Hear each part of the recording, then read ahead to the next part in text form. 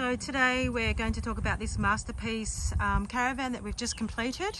Dan's done a full upgrade and added a few extras. So we'll go inside. And Dan, do you want to start by telling us a quick summary of what you've installed in this caravan? Yep, absolutely. So it's a 400 amp hour, 1140 watts of solar with a 2600 watt inverter. Full Simarine monitoring package. We've added in a pass-through for Starlink and modified the cable to make sure that they can plug their Starlink in. We've reconnected their 240 so that the air conditioner works on their inverter. So basically this van came with, I think it's like a 4-year-old, 5-year-old van, something like that, and it had a Red Arc Manager 30 system in it with a projector 2000 watt inverter, and the batteries were down on the chassis. We've modified all of that, so we've taken Manager 30 out. As we talk about, it's a great little system, but it's just a bit small for the type of systems that we do. You know, 30 amps isn't enough to recharge a battery to run an air conditioner basically. So we've added in 2 separate solar regulators, a DC-DC, like I say, a full Simarine monitoring package. So this is also a post November 18 2023 build, so it complies to AS 3001 part 2 2022 with regards to where lithium batteries can be installed and how they're installed. So we've done all the requirements there from that perspective. It actually hasn't changed the way we do our builds a lot. It's slightly modified the way that we consider the build, but certainly in terms of the technicality and practicality of the system, the seat area is still where everything is mounted. So chargers and inverter over one side, battery and isolation on the other side. This seat box is completely sealed, so completely sealed and vented externally. With this one, because Manager 30 was actually mounted on the side of the cupboard here, we've actually, this is where we've utilised that space for the inverter controller and Simarine. So as you can see, 9:29 in the morning, Friday 1st of December. 30 amps per channel coming in as a from sun.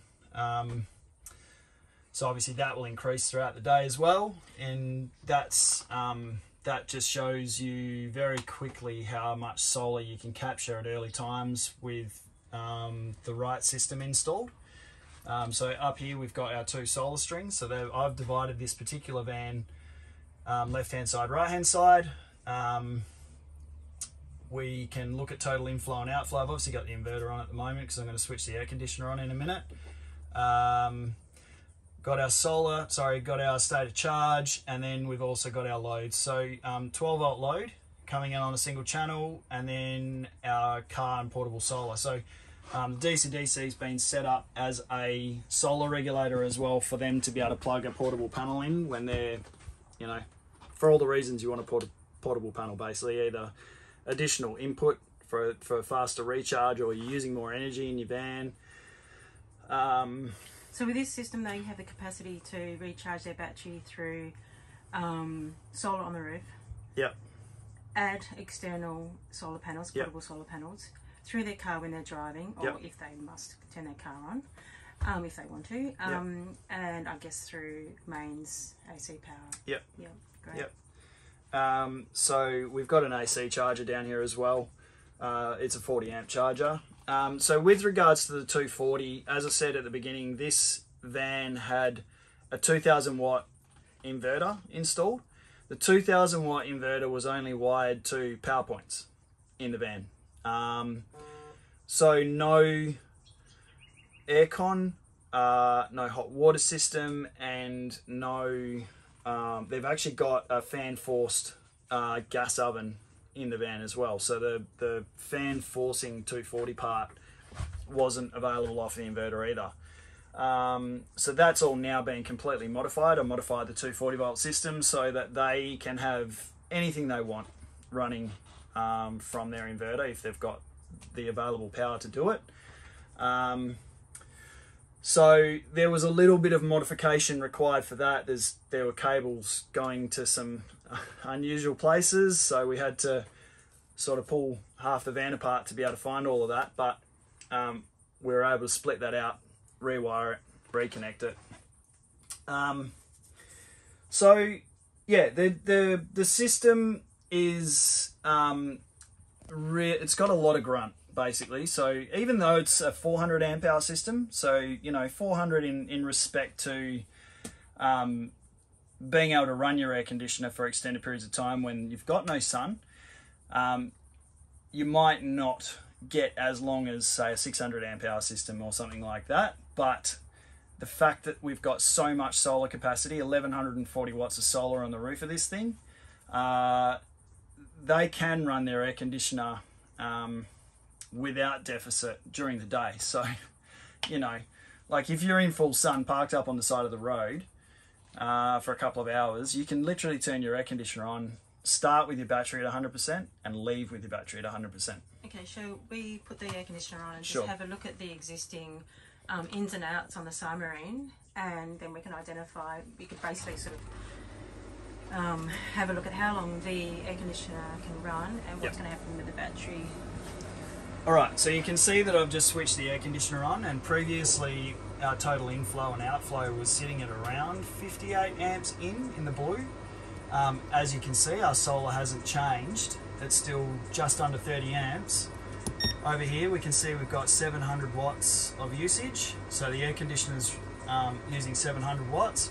But the key point here is that we still have charge going into the battery even though we're running our air conditioner. That still means that we've got a total inflow of nearly sometimes 2, sometimes 3 amps. So we're collecting more solar than we are using power. Correct. That's correct, yeah. More energy consumption, sorry, more energy charge than energy consumption. So as I say, you can, this will actually improve throughout the day as well. So, you know, this potentially will get upwards of 35 amps per channel. So yeah, that's when you've got a system designed in and around specifically loads, as we like to do. We like to ask the question around what are you planning on using. We can then design the system so that it works how you want it to work. So these guys wanted to be able to run their air conditioner, they can run their air conditioner and still charge the battery. So it's a very as I said at the beginning, it's a substantial system with a heap of grunt. You know, they've got a compressor fridge which, I mean, that'll use about 5 amps an hour or whatever it uses, 2.5 amps an hour on a cold day or a colder day, and all the rest of the kit that was originally in the van still works. We've changed the fan force oven over so that if they want to cook a roast throughout the day and they want to fan force that, that's fine. They can absolutely do that now. So change it over as in you plugged it into... Made it available from so you inverter. hardwired it. Yeah, made it inverter available. Yeah. So same as a previous build, we've put Starlink in as well, so Starlink is connected on the outside of the van through a pass-through. This is Dishy. This is the end that Dishy plugs into. So that's actually a fully sealed waterproof connector. So the RJ45 plugs into the side of the van, and then you slip the gland over top and you screw it on, and then it becomes waterproof. So for those that were concerned that there might have been some issues with sealing of the RJ45, that's not the case. That's a fully IP66. So you thought about it? We've thought about it, yep. So as I say, that's the build. There's not really a lot more we need to go through with this one. when we were testing yesterday, we had an overcast, not great day. We saw some, some spikes of good solar, but it was quite humid. So we're probably sitting where we live, it was probably a low 30s kind of temperature day, but quite high humidity because of the cloud cover. That means the air conditioner was working harder. So we started the day with the battery at 100%, and we put the van in the sun in the morning and turned the air conditioner on. So we're talking like 8 o'clock in the morning. At the end of the day, when it came out to check on the van at 6 o'clock at night, the air conditioner had been running all day on 22 degrees, and we still had 50% of battery in the bank. Now, that was an overcast day, so we never saw a consistent charge of 60 amps going into the battery yesterday. That didn't happen. It was maybe 20, 30 amps. So that just shows you again that even in not ideal solar production conditions, we can actually get a good amount of charge into the system if the situation has been set up properly on the roof. Alright, so any questions, let us know. More than happy to answer any questions. Get in touch, any of social media platforms, YouTube, Facebook, Instagram. Contact us on the mobile, email, messenger. We'll answer all of them. Cheers, guys.